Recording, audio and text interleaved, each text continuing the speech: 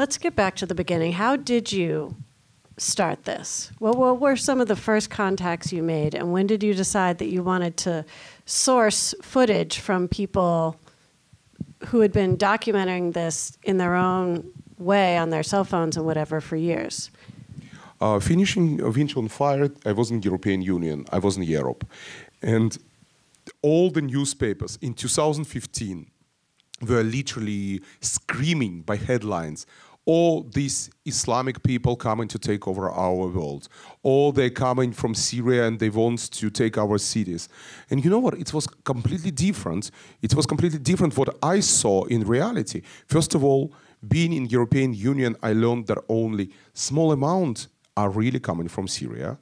In European Union, it was reaching, by this time, 2015, 2016, I think 2015 was around 27%. Right now, it's around 30%.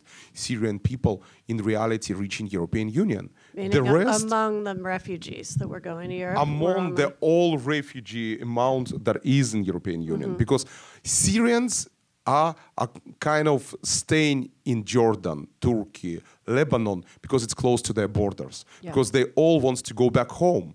So in European Union, you have all the others. You have Afghans, you have Iraqis, you have a lot of people from Africa, and only small amount is Syrians. But still, everybody were framed as Syrians. So this put me in a position to talk to them and learn why all this kind of mystery around Syrian people. And I learned it's a war.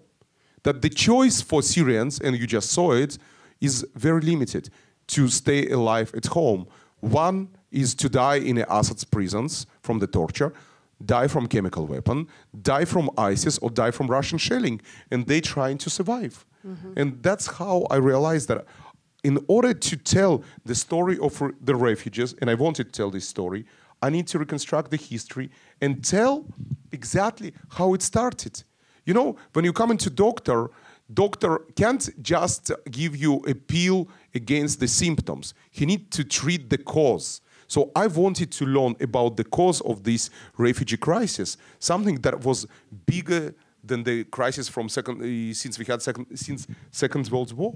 So that's why I went to the borders. I went to the Lebanon, to Hezbollah territory, to Bekaa Valley. I went to all the other fascinating places, and I started to learn. I started to look for them. I started to look for the stories, for the characters, and this how I initially reached activists. I started to explain them what I want to do.